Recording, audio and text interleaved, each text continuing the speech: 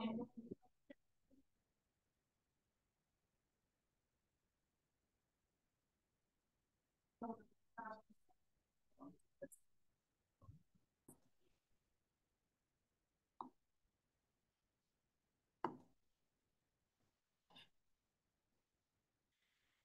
hey.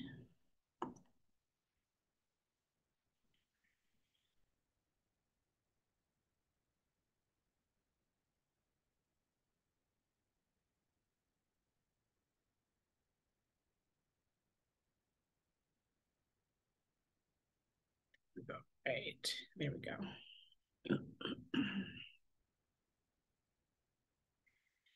All right, all right, all right. Hello.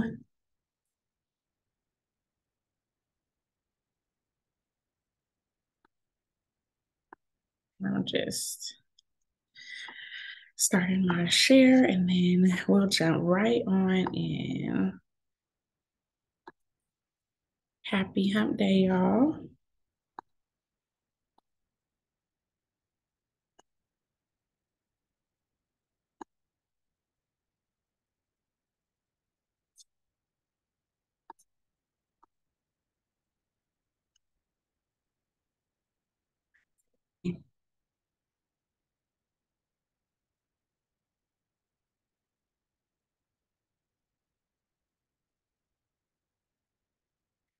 Hello, hello. All right. I'm excited to get started with y'all.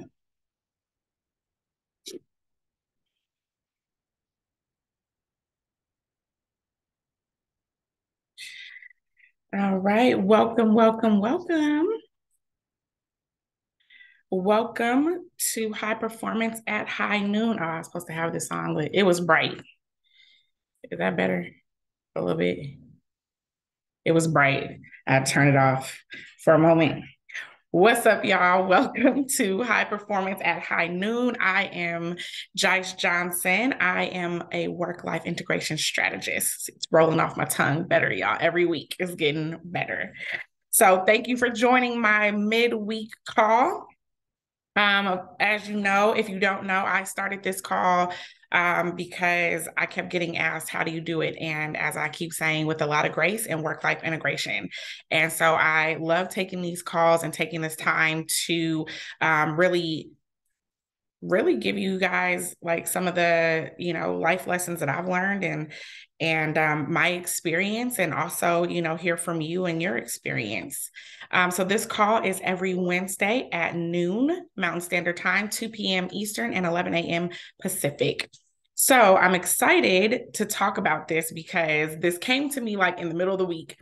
I was listening to, I don't even know who I was listening to, but I was listening to somebody, you ever just listen to somebody who just don't get it? Like you be like, you somewhere in here, you've missed the point, right? And that's what I felt like I was listening to, somebody who just didn't get it, who just was missing the point of like recounting a story that they heard, but not really understanding like the underlying characteristics. And I was like, you know what you need to have? You need to have some pillow talk with yourself. You need to have some one-on-one talk with yourself to help you really understand like where you are sitting. So this week's topic is called pillow talk, because I feel like that's what we need to have. But really, it's about self-awareness and it's about introspection. So I want to talk a little bit about self-awareness because it is critical to your success. Critical. How are you thinking? How are you feeling? How are you behaving? But also the why. Like, have you ever had that, like a situation and you'd be like, why did I do that? Why did I do that? That is a part of this conversation, is like that aspect of not just what you're thinking, not just what you're feeling, not just how you behave, how you have behaved or how you are behaving, but why. Why am I doing this, good or bad? Because introspection really goes both ways. It's not just when you feel like you're not doing what you want to do. It is also when you are doing what you want to do, and like, what are the motivations, right? Because when people see that you're seeing some success, they want to know, how are you doing it? Why are you doing it? And having that answer, ready, or knowing for yourself, is, again, that kind of space that's like critical to success. What's the motivation that is causing you to behave in this way that you're really seeing some success? And that's important, because at some point when you hit one of them hiccups and all of a sudden you ain't acting the way that you want to, like being able to go back and remember your why, or being able to go back and remember the behavior, how you were feeling, what you were doing, and why you were doing is so important. So in this call, it's like the first goal is to assess, and then the second goal is to make adjustments when and where necessary. But that first goal is really about the self-assessment piece.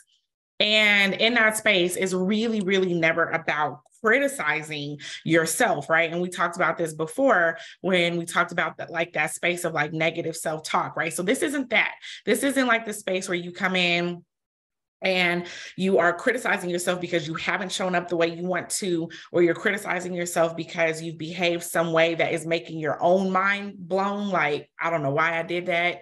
This is really about, again, assessment and then making adjustments as you need to. And the framing of that is important. So how you talk to yourself through the opportunities for improvement is really important.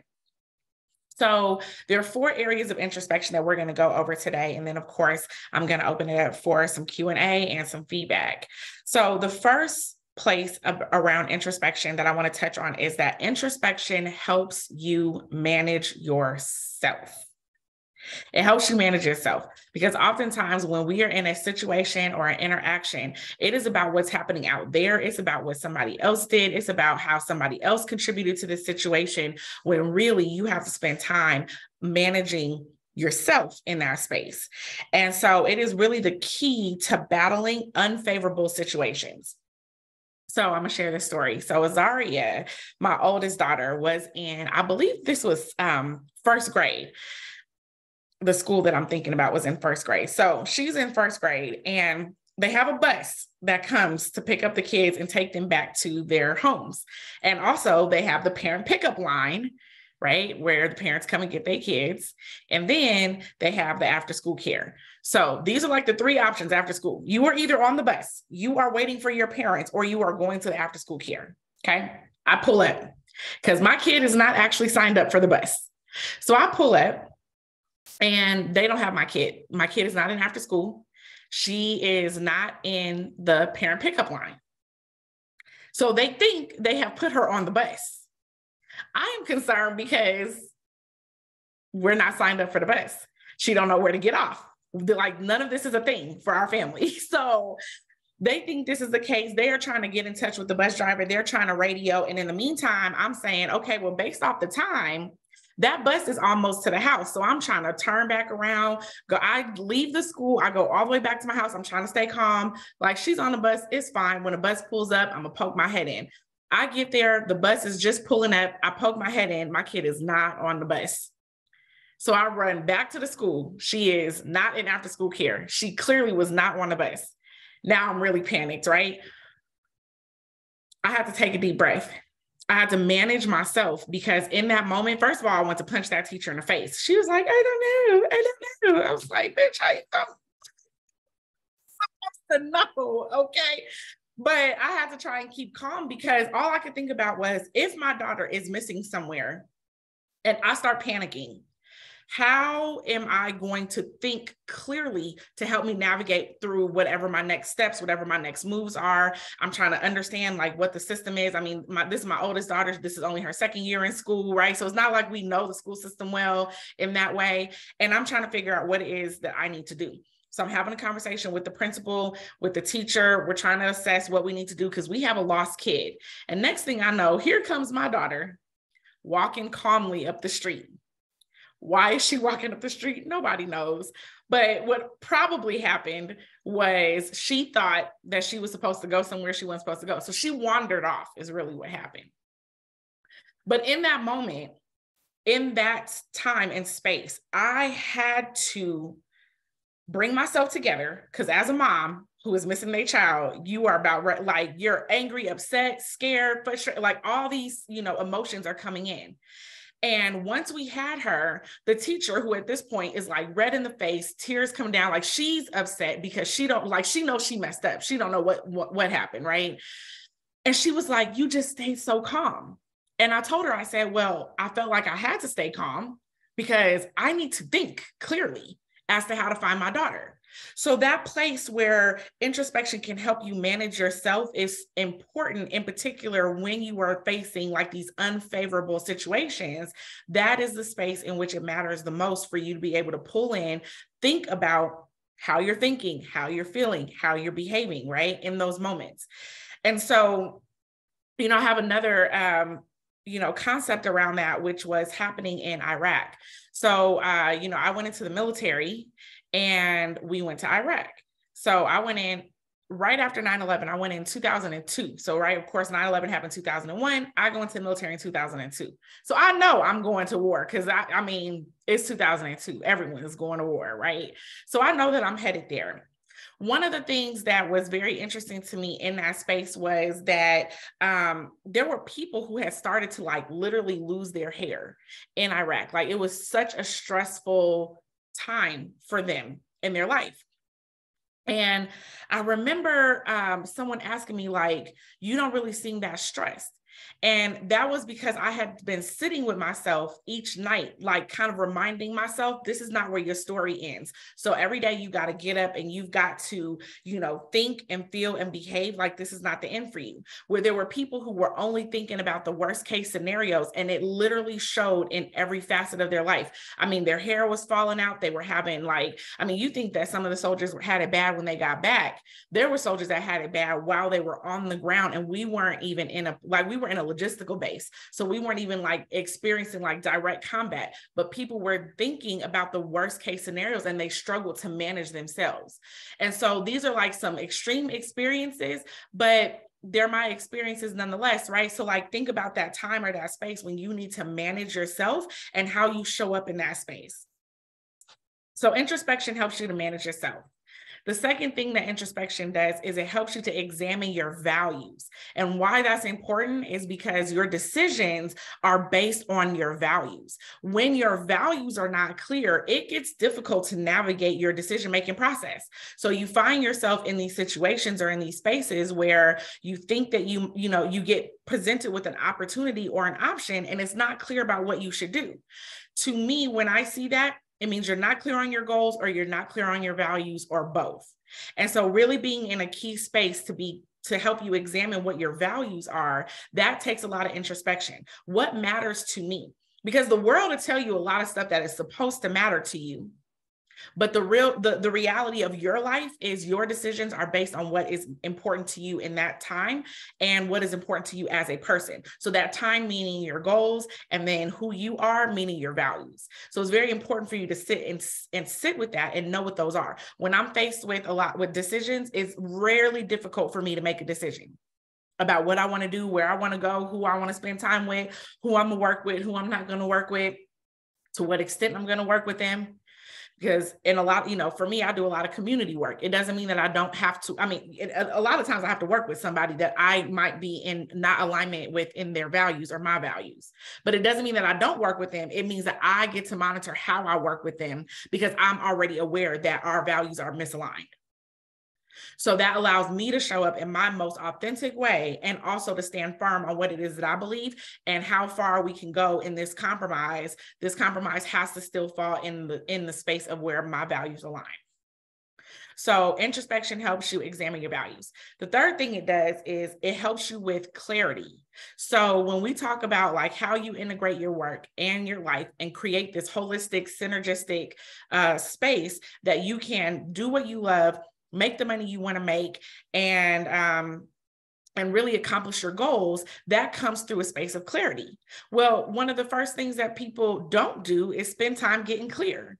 Like when I sit down with a client, one of the first things we do is spend a lot of time getting clear, because people will say like, yes, this is what I want to do. And they'll be like, well, actually, like you got to work through all of that. So this isn't like a one-time sit down and you're going to automatically be clear. It is a time that you have to process and ask yourself, going all the way back to one of our first conversations, what expectations do you need to release? What goals do you really want to have? What is your version of success? How do you really want to live your life? I just had a conversation this morning with a girlfriend of mine who is like, all that travel, that's not my life. I can go back. I have journals. I got journal upon journal upon journal. I got 10 of them. I can go back for years. The whole purpose of me joining the military, let me not say the whole purpose. Part of the purpose was my viewpoint at that time. But a big part of me joining the military, like one of the things that excited me the most was the travel. In the military, you get a 4-day weekend every single month, and you get to jump on a plane and go a whole lot of places. I wanted to get stationed in Europe because in Europe, in a 4-day weekend, I'm about to be in Rome. I'm about to be in London. I'm about to go visit Spain. I'm about to be out. Like all I could think about for my whole life is all the places that I want to go see and all the places I want to travel. But the reality is that's not everybody's life. Some people don't have that type of curiosity about the world or desire to go and see. It feels like a lot to go through the airport. They don't like security. I mean, a whole lot of things that make that not their life, right? So it can't be about what somebody else's life is about. It has to really be down into what your life is about for you. And that requires clarity. And that's a space where introspection comes into play. It is literally like keeping it real in its greatest form. And so the fourth area of introspection is around personal development. In what areas do you need to grow? So I did this little short reel because, again, like I said, part of my reason for even coming up with this topic for this week was around these conversations that just are not based in the reality of like the underlying principles of what somebody is going through. So you see somebody's success, like I use Tyler Perry as an example all the time because Tyler Perry talks about the times that he slept in his car. So now when you see him as the billionaire, the question is how many people are willing to have enough grit and perseverance and dedication to a thing they really believe in to sleep in their car. And there's a whole lot of nuances in there. Tyler Perry ain't had no kids and he was a single man by himself and all those things. I get that. So I'm not saying for people to put themselves in a detrimental situations, but I think it's important to acknowledge that there is a man who is a billionaire who has a fucking landing pad in his, up to his house, right? And he used to sleep in his car to produce Medea. Like that's what he produced was, these plays that he felt so passionate about that we now see the fruits of, but we don't understand the underlying personal development and characteristics that it took in order for him to get there. And so that's things like having grit, having discipline, being creative, really working on your levels of communication, leadership. And it's levels to this. I just had lunch yesterday with a woman who leads 10 teams. And I'm like, help please, because I'm struggling to lead one team and my area of leadership in that space is weak. But if I can't acknowledge that that is a weakness for me, then how do I develop in that space? If I feel like I got to get on here and act like every area of my life is perfect, it's not. That's why I tell y'all the stories because it's not. So I had lunch with someone who leads 10 teams effectively. And I said, teach me, master. Like, help me learn what it is that you do in order to manage all these teams, because I have a vision for like where I'm going. And in my vision, I need to be able to manage teams far more effectively than I do today. But I have to be honest with myself about that. Do you need to grow in your integrity? Do you do what you say you're going to do? Do you do when you say you're going to do it? Are you doing the right thing? Are you doing the right thing when ain't nobody looking? Do you have perseverance, adaptability, willpower, emotional intelligence, self-control? Listen, on the self-control too. Okay, wait a minute. First, there was somebody who cut me. It cut deep. They were like, why would I... They were basically, it was rude, but I could understand what they were talking about. I didn't like how they said it, but I could understand what they were talking about. They were saying that they don't follow people who don't have them like their physical bodies together, right? And I said, well, that's interesting. And they said, why would I follow somebody who doesn't even have enough discipline to not put something that they shouldn't eat in their mouth? And I was like, oh, okay, well, I got a lot of work because them nachos I just killed the other day, let me tell you, they was good. Like I have a lot of work. It's bad. I mean, and I've always, like I grew up like being a thin girl, right? Like my mom and sister got nice little hourglass shapes, cake, Jice, straight and narrow. I ain't never had no ass. I ain't never had no hips, none of that. I was always straight and narrow. So now I'm like, maybe like 30 pounds now over the weight that I feel like I should be. And I ain't never had to watch what I eat. Now I got to watch what I eat. It's not easy. I fail regularly at it. But when he said that, it cut deep. Like, oh yeah, because it's not just about the eating, but it's about the ability to control yourself. I want this. It's not good for me. Do I have enough self-control to turn it away? I know I'm not going to starve if I don't eat them nachos. Y'all know, can y'all hear the theme of what one of my favorite foods are? Like, I know I'm not going to starve, but that's difficult for me, right? And so like, where do you sit in that space? Where do you sit in the space of accountability? So this area of personal development is the fourth area of introspection. So you have to really bake introspection. You have to bake time for introspection inside of like your regular routine, because it is a part in where you need to sit with yourself. And that's why I called it pillow talk, because it really is a conversation between you and you. It's not about judgment. It's not about right. It's not about wrong. It's about assessing what's happening with you in your life. And then if you like where you are, what is contributing to that? If you don't like where you are, what is contributing to that? And most importantly, what are you contributing to that? Because you have the ability to adjust and change for yourself.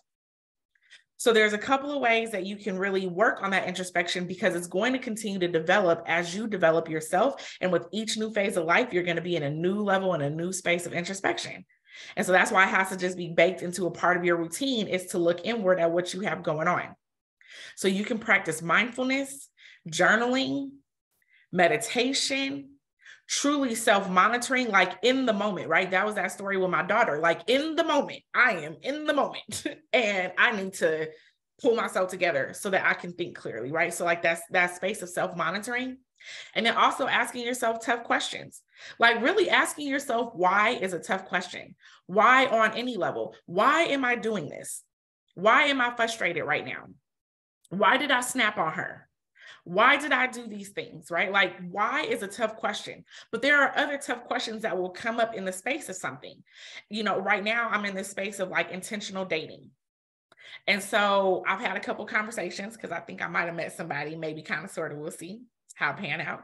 But in that space, like, he asked me some tough questions that made me have to go back and really sit with myself. Like, well, why did I do that? Why did I say that? And I'll give you one example.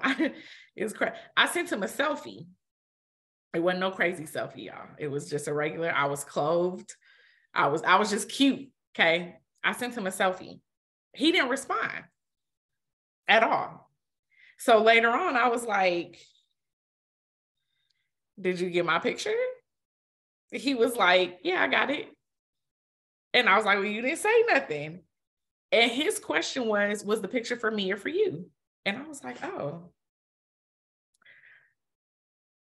I was like, well, it's for you. And he said, oh, well, I did what I wanted to do with it. I was like, well, what'd you do? He was like, I saved it to my phone. He was like, yeah, it was nice. And I was like, but you didn't say nothing. He was like, is it for me or for you? And I was like, no, it's for you. Wait, it's for me. No, I mean, he was like, well, do you need validation? And he was very serious. He was like, if you need validation, he was like, I will tell you, I thought the picture was beautiful. And he was like, but you should like ask yourself, is the picture for you or for me? Because if it's for me, I did what I want to do with it. If it's for you, he was like, tell me what you need in that space. And he was very serious. And I was like, oh, shoot. That's because why do we send selfies? Is it for the person or is it for the self-validation? I thought that was a real question. But in that space, those tough questions can really help you assess what it is that you're doing and why you're doing it. Did I send it because I wanted him to have a picture of me? Did I send it because I wanted him to compliment me? So I was like, well, I kind of think you should compliment me, actually. And he was like, and his response was, okay, cool. I'll respond appropriately next time. Like, but that made me think, like, so wait a minute, do I have to tell you? I mean, we had a deep conversation about it. about like esteem, about, you know, what is the purpose of something, right? And so, and it doesn't necessarily change like anything that I do. I sent him another selfie, but in the meantime, it did make me think about the purpose of what my actions were, right? And so I think that that's a very important space for us to think about, is what is the purpose behind our actions, right? What was I thinking? What was I feeling? How did I behave? And, you know, and then the why. So asking those tough questions can be interesting. They don't always have to come from you, but they can absolutely be interesting. So, awesome. So Tanya, you just joined us, and I'm going to summarize this when I talk about the homework, but you literally just joined us right at the time that I'm getting ready to talk to you about my program before I open it up for Q&A and tell you what your homework is. So, I want to let y'all know that my program, Excuse Me While I Live Intentionally, is now officially open for enrollment.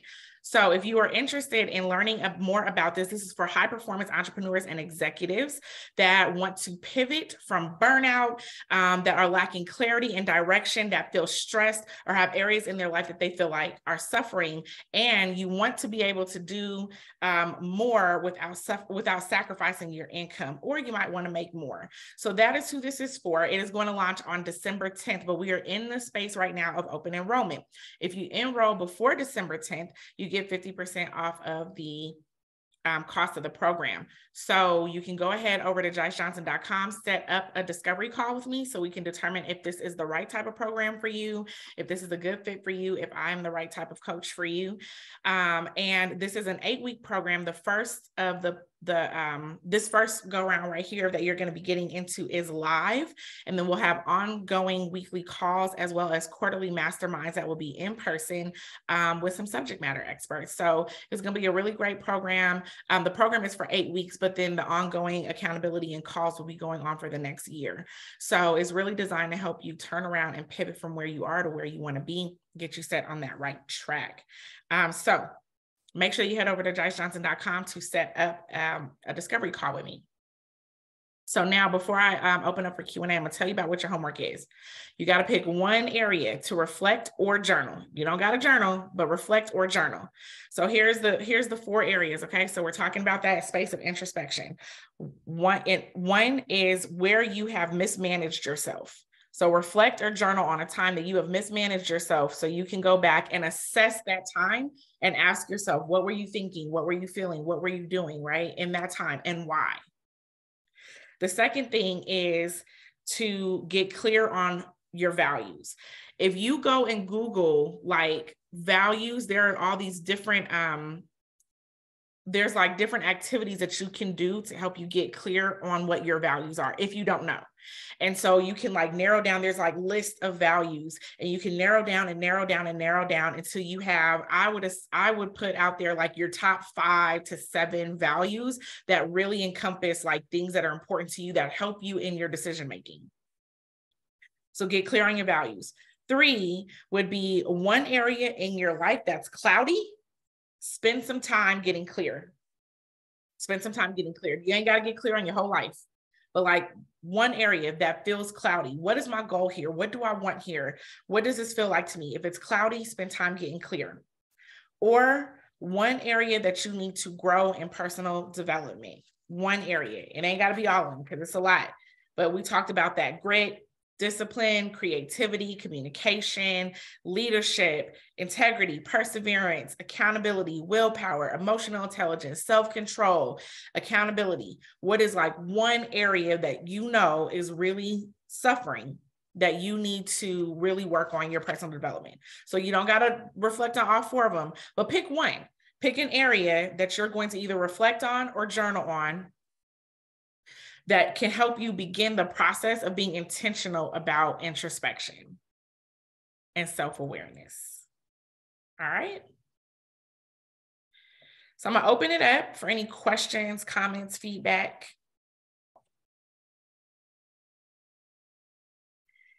Anybody?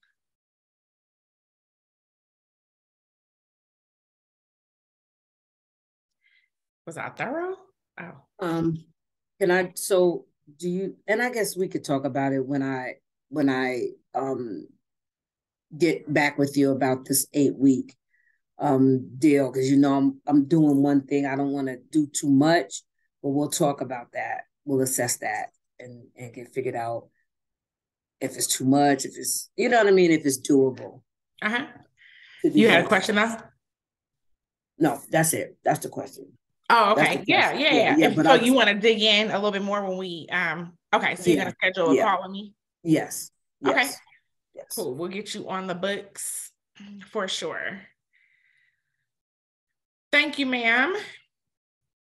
Awesome. Well, if there are no questions and there are no comments or further feedback, then I will give you back 30 minutes of your time this afternoon.